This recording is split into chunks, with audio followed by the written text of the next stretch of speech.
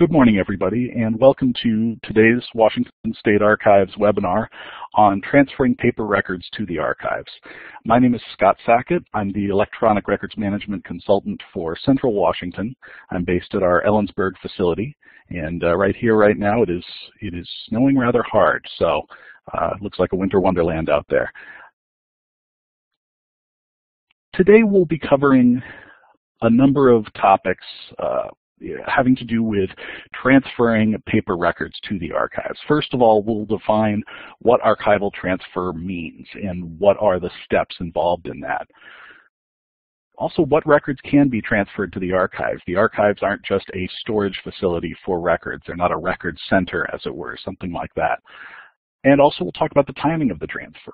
Excuse me, when in a record's life cycle you can transfer the records to the archives. We'll give you some guidelines on how to start the transfer process, the information you'll need to have to start the process, and whom you should contact.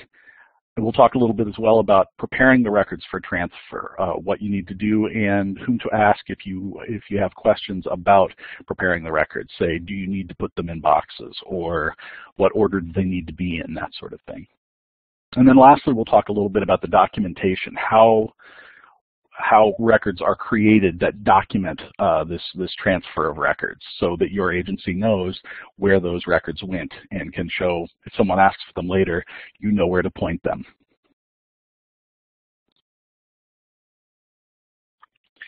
Now, archival transfer, what we're talking about when we use that term, is a permanent physical and legal transfer of historically important records to the state archives.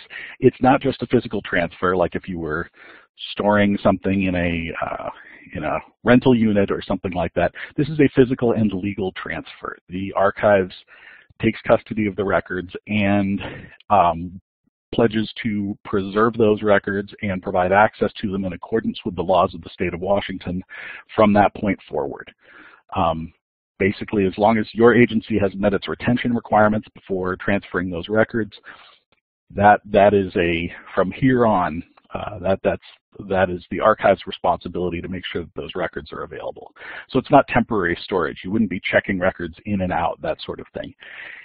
And since this is a permanent transfer, there are a number of parts of the Revised Code of Washington and the Washington Administrative Code that authorize this process. And I list those here at the bottom on the slide.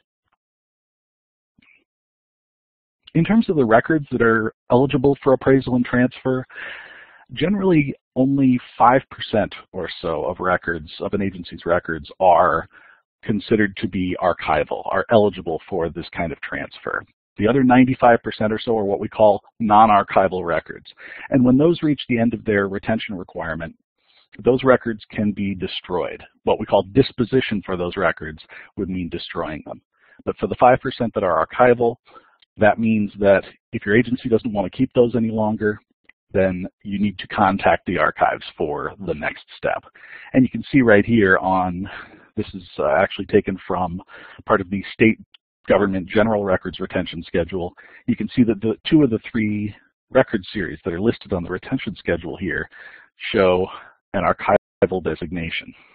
Both of them actually are showing archival appraisal required, you'll see here.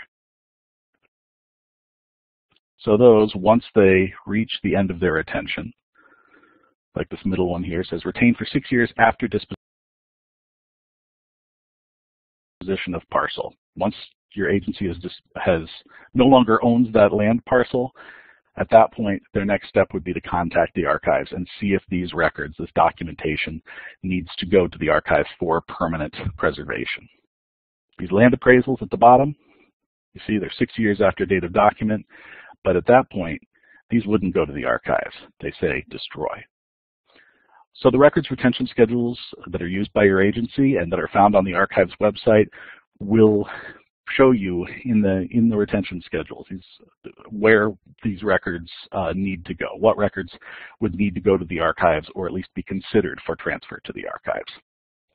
If you have any questions about which retention schedule or schedules to use, you can contact the Records Management Help Desk.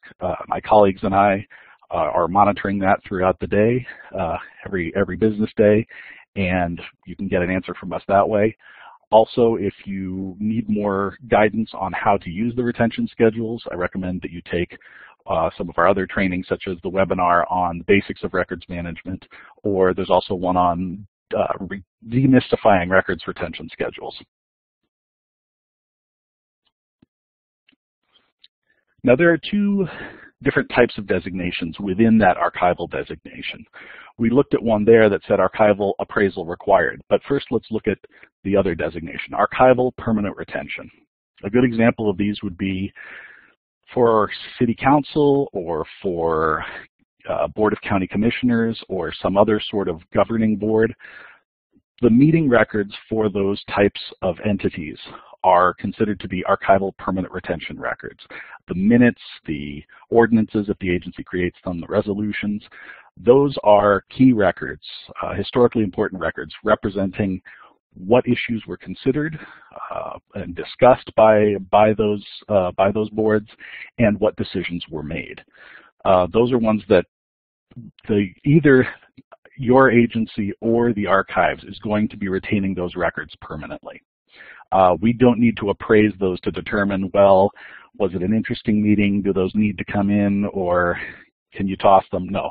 These records, one of us at least, well, one of our entities is going to be keeping them forever. So if you have these records and they've met their listed retention on the retention schedule, then you'd contact us to make arrangements for transfer of these records in their entirety. So that includes not just minutes, ordinances, resolutions, but say sign-up sheets for those who may have provided testimony at those meetings. If you have audio or video recordings of those meetings, those would fall under this series as well. The other designation that we looked at briefly before was archival appraisal required. Another way to consider that or to interpret that is potentially archival. All or some or none of those records may have value such that they need to be retained permanently from now until end of Republic and then some. But we need to have a look, archive staff need to have a look and appraise those records for their historical value to make that determination. There are some cases where the archives may transfer all of the records for later appraisal. Very often, though, we will appraise the records at the time you contact us. If you say we have these, for example, advisory board meeting minutes and resolutions, those sorts of things, we get a look at those, make arrangements with you to appraise them. But in some cases, for expediency's sake, we might actually say, let's transfer them now. We will appraise them further later and determine which may need to be retained permanently. One thing to know on this, that records that we appraise and that we do not select for transfer or for permanent preservation, those effectively become non-archival records. If you have a bunch of records, you contact us, they're archival appraisal required, and we say, okay, these couple of boxes need to come to the archives, these others do not need to come to the archives, but they've met their retention. Then those that we say don't need to come in, they're non-archival records. You can go ahead and destroy those records. We recommend that you document that destruction, but you have done everything you need to do with those records. You kept them the necessary amount of time, you contacted the archives and gave us the opportunity to appraise them for possible transfer, and we said, hey, thanks, but no thanks. All the requirements have been met. Another tool that you can use within the retention schedules to identify what records you may have that have this designation. At the end of every records retention schedule are a number of indexes. There's a keyword index, there's an index by disposition authority number, and there's also one by archival and permanent records. So for example, this one is taken from the August 2016 version of the Law Enforcement Records Retention Schedule. And that one actually just last week, that was updated to version 7.2, by the way. But in this version 7.1 that I'm showing here, this is a list of all of the record series that have this designation. So rather than having to go through each page and go which ones are archival, which ones are not, this gives you a list of all those and on what page you can find them. In terms of the timing of transferring these records, I mentioned before that you need to keep them for the length of the retention period that's indicated in the retention schedules. So as this says, normally a record must have met the minimum retention requirement as listed in the schedules. In this case, you see it was retained for 6 years after decision not to proceed. Once that 6-year countdown has elapsed, then you go to the next step. In this case, it is appraisal required. So you contact us for appraisal. There are some circumstances, though, where you can transfer records before that time.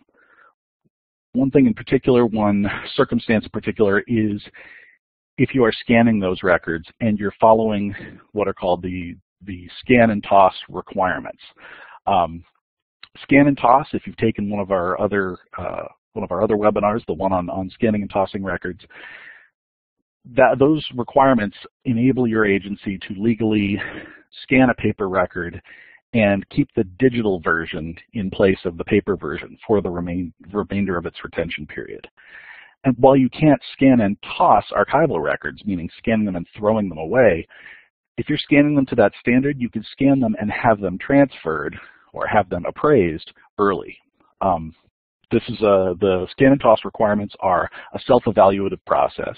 You look at those and determine whether your procedures for scanning the records and for managing the records once they're scanned, if those meet these requirements.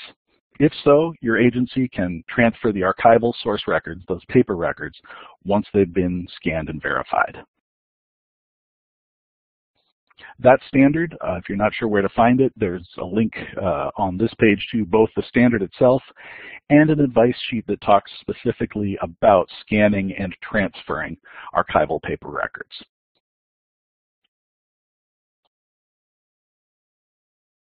If there are there any questions at this point, any questions or concerns that anyone would like to bring up? Looks like there's one person typing a question. While it looks like Kim is typing that question, I'll talk a little bit about this slide. One question that comes up frequently is, do I need to retain a copy? If I'm transferring these originals, and the records have met their retention requirements, say it says 6 years after end of fiscal year, for example, and it's been, that period has elapsed. If the records have met that requirement but remain in frequent and active use, if those are still active records for you, a couple of things you might want to consider. Consider creating an access copy prior to transfer. That copy you'd only need to keep around for as long as you had an agency need for it, an access need. Or you might consider, in some cases, delaying transfer of those records until those records become effectively inactive, where your need for access to them is rare. And if you're unsure about whether either of these things are the case, you can certainly get in touch with your appropriate archives contact, and we can discuss that with you. We're happy to help you in making that determination. Let's see, and Kim had asked the question here, if a committee meeting is available online, can you destroy the tape? Let's see here. And then if you upload all committee agendas and minutes to our online system, can we destroy the physical copies of the agendas and minutes? If your official record of the meeting that takes place is a paper document, I mean, say for example, if your minutes are not considered official until they have a pen and ink signature, or for your ordinances or resolutions, something like that, in that case, that paper copy is considered to be the primary record. So if you're scanning that signed record and are uploading those to your online system, what you've done is you've made an access copy available. You would still want, with those paper records, the paper originals, to contact the archives rather than going ahead and just destroying those. That said, I mean, you can be doing that scanning shortly after the meeting, and you could discuss with the archives transferring those paper originals or having them appraised right away. That's fine, but we don't want you to consider those a secondary copy that can just be thrown away, because again, archival records, you're never going to be disposing of those, throwing those away without specific authorization to do so from the archives.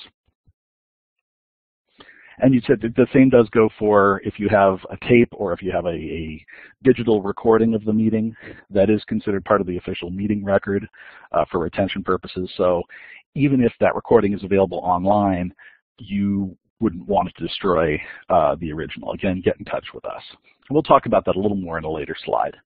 Excellent question. And if you've got others, Kim or anyone else, please feel free to ask those whenever they come up.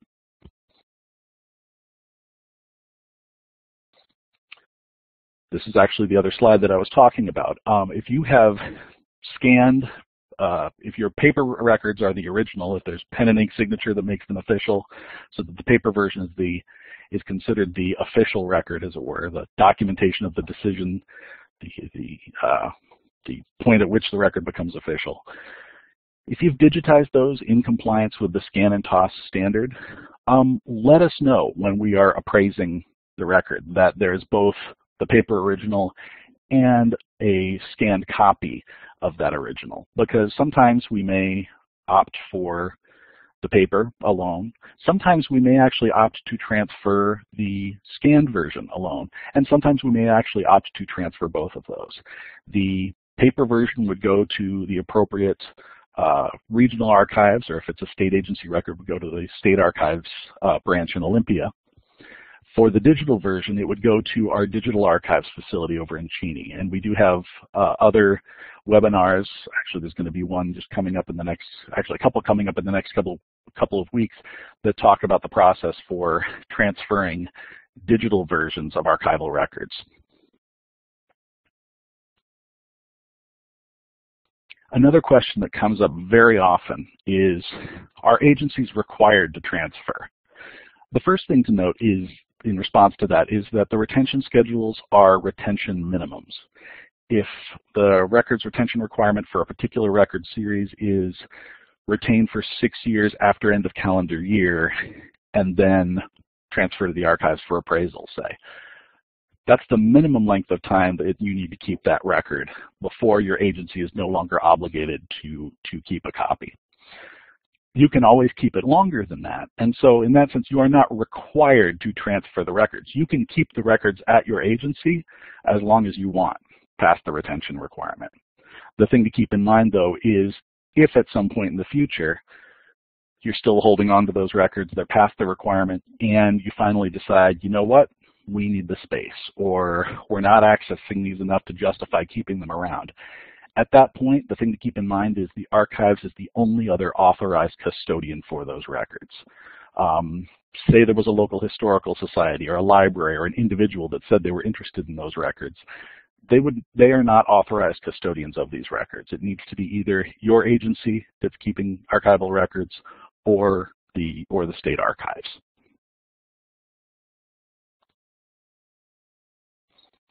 So if you do have these records and your agency has decided, all right, we don't want to retain these any longer, they are archival, the requirements have been met, one thing you want to make sure of is that you're working with your agency's designated records officer or records contact. State agencies are required to have a designated records officer. It's something we recommend for local government agencies, but it's not an out-and-out statutory requirement to have a records retention designated officer.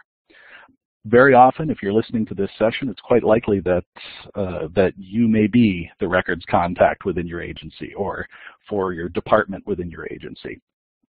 But if you're not, it's good to ask around, find out who that person is. And working with that person, identify those records that have met their retention requirement and are considered archival. And you'd want to confirm in that case, do we want to continue retaining these records at the agency, or are we ready for the appraisal and or transfer step and involving the archives at that point? There are a few pieces of information that we need to facilitate the appraisal and transfer process. So when you get in touch with the archives, and I'll show you who to contact in just a couple of slides here, this information helps us to get a kind of good 10,000-foot view of the records. First of all, what are the record series that you need to have appraised? We're talking there about a brief description of the records and the disposition authority numbers, or DANs, that you find in the retention schedule for those particular record series. So say you're a law enforcement agency and what you have is case files for homicides that are solved. Here's the DAN for that, LE 2010-062. And in that case, I believe those need to be retained for 20 years after close of case.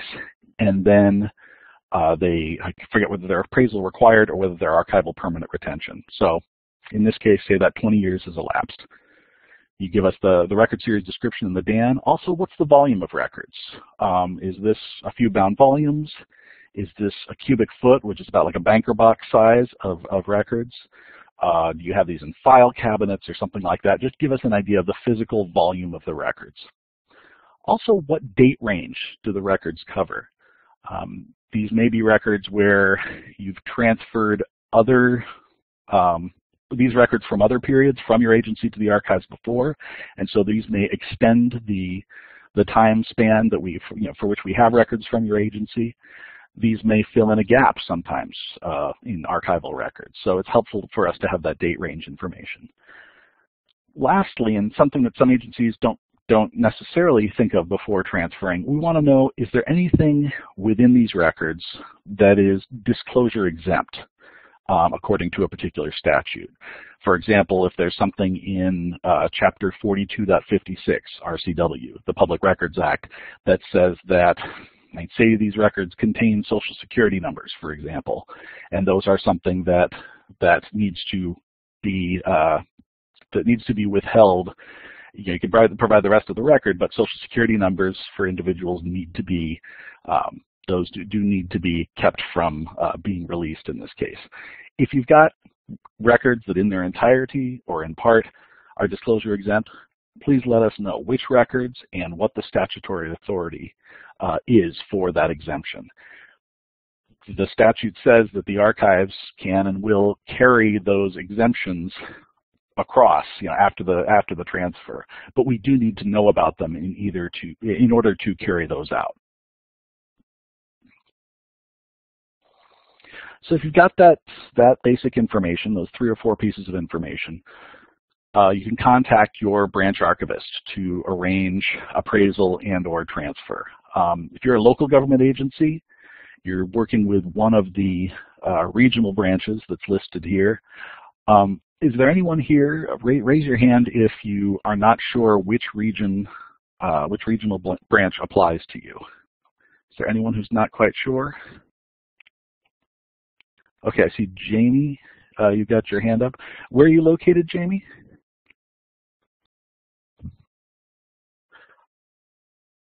Jamie, it looks like you are at the Board of Pilotage Commissioners. Is that correct? Okay, let's see. You are a state agency. So hold on for just a second. This page is for local government, so you wouldn't be working with one of the regional branches. Gotcha. In Seattle, the Board of Pilotage Commissioners. Got it. Okay, so is there anyone else who is not sure which regional branch they would use? So in this case, for example, Central Region, there are 9 counties of Central Washington, basically running from Okanagan up north down to Klickitat County and the Tri-Cities down south and everything in between. That would make up the Central Region. You get in touch in that case with Bridget. If you're a state agency, like in your case, Jamie, the person you contact is actually the acquisitions archivist, who is located in Olympia at our state archives branch there. It's co-located with our Southwest Regional branch. But Molly Rooney, the acquisitions archivist, is your appropriate contact for that. You've got her phone number and her email address right here. And again, it would be the same information you're supplying to her as we listed on that earlier slide. Description of the records, the applicable disposition authority number or numbers, volume of the records, date range, and if there's anything that's disclosure exempt by statute. In some cases, these might be records that have been sitting around for a while, not always in a clean, well-organized location. Sometimes you may have like rusty staples that are holding the records together, something like that. if you've got a situation like that, circumstances where you look at these records and go, okay, is this something that's going to pose a problem or pose a challenge for preserving these records? Just let your archivist know. One of the contacts that's on one of those two previous slides, let that person know, and they will discuss those issues with you and determine what the most appropriate course of action is. Generally, staples, for example, are not going to be something that has to be taken out unless they are something that poses an active threat to the record. So rusty staples, or if you see discoloration around those staples, it might be something we need to either address once those records come in, or we may talk with you about it, whether it's possible for someone to remove those prior to transfer. But we'll figure out an appropriate course of action with you. And in some cases, in situations like this, we may ask you to take a couple of sample photos showing your concerns with the records. Send us those so we can really have eyes on them while making this decision. Often with the appraisal process, very often this is done on site at your agency, but sometimes we can do part or all of the appraisal via email, perhaps with phone calls, and perhaps looking at some sample photos of the records or scans. Another question we get quite often is, should I box everything up first? Or if it's in, say, I don't know, say you've been using liquor boxes or something like that, some sort of, not official box for holding records. Do you need to rebox those before contacting the archives? Really, it depends on certain circumstances. Part of the question will be, are the records archival permanent retention or archival appraisal required?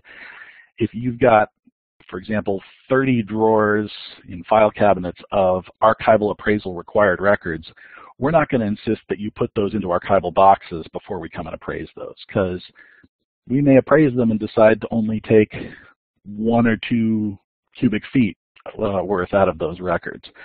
And we don't want you to go to unnecessary effort in order to do that. Very often we would appraise those records right where they are in the file cabinets. So yeah, in some situations like that, it may be preferable for us to appraise those records in their current storage environment. But again, let us know what the situation is with the records, whether they're in boxes already, that sort of thing, and we will factor that in how to proceed.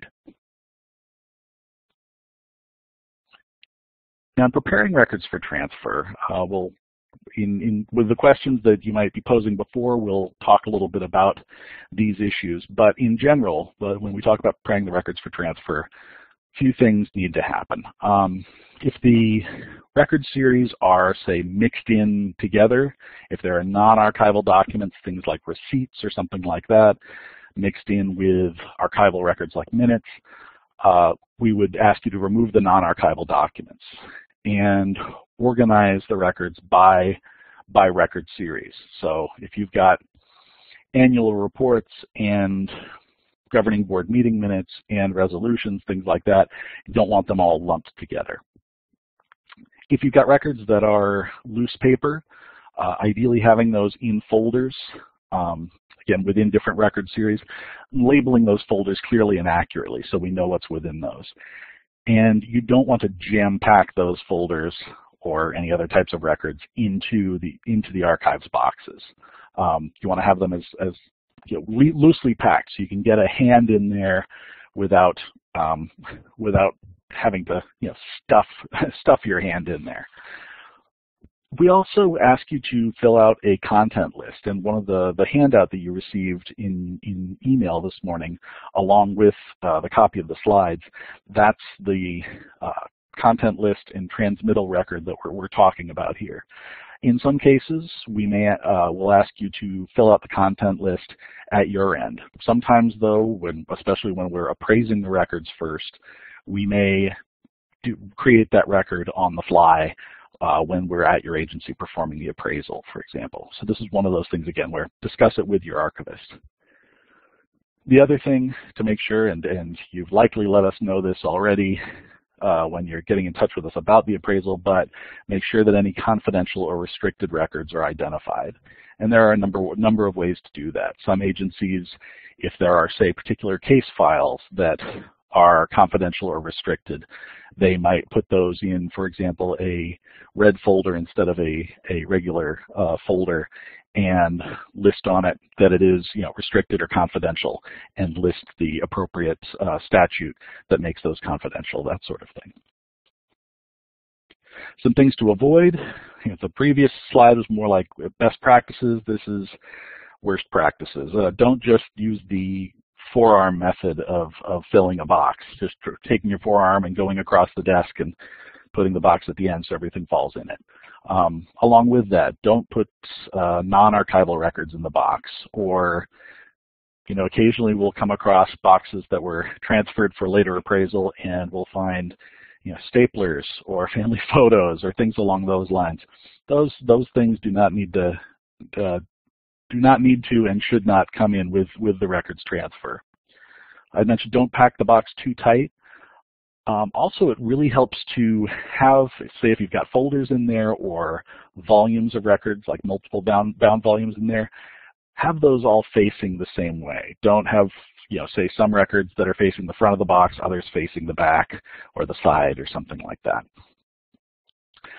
Some other things, it's best if you don't use acronyms or office numbers or agency speak, agency jargon. If you do use something that's an acronym, identify for us clearly somewhere what that acronym stands for. Because one of the things you're doing here is preparing these records not just for the archives, but for future users. And if we have the information, the context for those records, we can carry that forward. So you're making sure we've got that information from the get-go. If you're ready to transfer records and you need boxes for them, let us know, let your appropriate archives contact know, and we can provide you with the necessary archival boxes at no cost.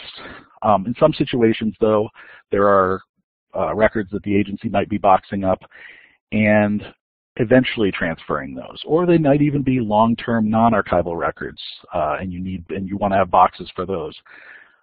You can certainly, in those situations, purchase boxes for record storage at the agency. You can purchase those from us. In that case, you can contact the State Records Center, which is part of the Washington State Archives, at recordscenter@sos.wa.gov.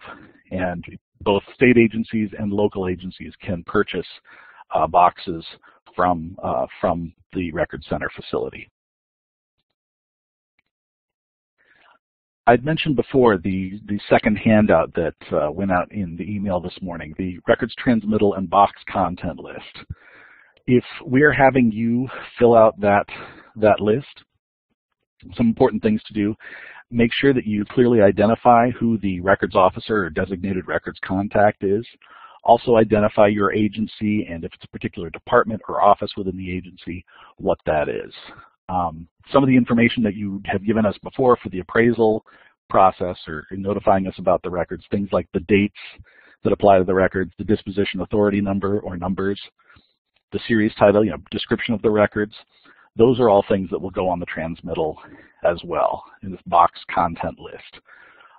Again, what you're doing here is creating what we call a finding aid for the records. This will be part of a researcher's means of identifying whether the record they're looking for is in box 1 or box 5 or box 23. Knowing that if they know that box 1 is 1905 to 1923, they're not going to go looking in there for stuff from the 1970s. Again, on this is a place where you would note and explain any confidential or restricted records. So if there are selected files throughout that are marked as confidential or restricted, you could describe it in that way. If there are entire boxes that are confidential or restricted records, you can identify by the box that's numbered in there. And again, let us know what the specific statutory authority is for that. Not just say, you don't want to just say these are confidential under Chapter 42.56 RCW. That doesn't give us enough detail.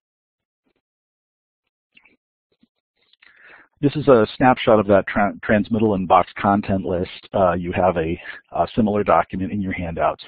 And you'll see, especially for local governments, as part of the process, in this case, we will get a signature from both the appropriate official in your office and from a representative from the archives. And this transfer of custody agreement at the bottom it's just saying this is what, that your agency is transferring these archival records in accordance with the law, and the archives is agreeing to preserve these in accordance with the laws of the state of Washington. And they remain public records. They will be preserved in perpetuity, and we will provide access to them in accordance with those laws. Let's see, is the electronic version of the archives, records, transmittal, and box content list available? Kim, yes it is actually, and I will give you a link to that. We've just got a few slides to go. After the last slide, I will post a link to that up there. Thank you. Another thing to look at, there is, for both state and local governments, there is a page that will link, that you can find a link for on the General Records Management page for state or local agencies. It's called How to Transfer Archival Records. That links to several advice sheets, like the ones you see here, preparing paper records for archival transfer, how to fill out a records transmittal and box content list, a link to that transmittal and box content list, that sort of thing. Also, there are several steps in assembling an archives box. So in addition to the instructions that are printed on the box, for those of you who are more visual learners, there's a short video in the style of an old, say, 1940s ephemeral film on how to assemble an archives box. So the research page, where to find it. Actually, this is the link, Kim, that you were asking for. If you're a local government, you'd use this one on the top. A state government agency, you use the one on the bottom. But that will take you to this page that includes a link to the electronic version of the transmittal and box content list. Lastly, if you are wondering what records, if any, have already been transferred by your agency to the archives, there are two ways to get this information. One way is to contact your acquisitions archivist or branch archivist, and they can give you an up-to-date printout of what records have been transferred from what years, what disposition authority numbers, that sort of thing. Often, well, your agency should have received, when it's transferred records in the past, it would receive a copy of the transmittal and box content list. But if there were a situation where you couldn't put your hands on those records, we do have an agency, we have an archives copy here, so we can supply you with that if necessary. Another way to get this information, though, is to go onto the archives website, click on the appropriate branch, or on the state archives branch if you're a state agency, and then on that page, click on View a Listing of the blank, say Central Region or State Archives collections. And you'll see here what it will print out is, what it'll show on the screen is records groups. So it'll list kind of at the highest level what the agency is. You see here, Office of the State Auditor, Anacortes Municipal Government, Bellingham Municipal Government, etc. You click something there. In this case, we've clicked Anacortes Municipal Government, and it will open up the different offices within that record group for which we have records. Apparently for Anacortes Municipal Government, we only have records from the city clerk. If you click on that, then what you'll get is a list of the different record series that we have from that particular office of that agency. And then you click on any of those and it will give you some key information about those records down here. So for example, I clicked on city ordinances and it shows Anacortes Municipal Government, city clerk, city ordinances, what dates are covered within those records, and some other key information, some basic description down below, that sort of thing. And also, this is a means, whether it is someone at your agency that's trying to find out more about these records, or say a researcher, there's a little button here that says Request Information. If you want to get information on that record series, this will create a message that you can send to the archives requesting additional information on this record. And you can add some text saying, what is the information you're trying to find, that sort of thing.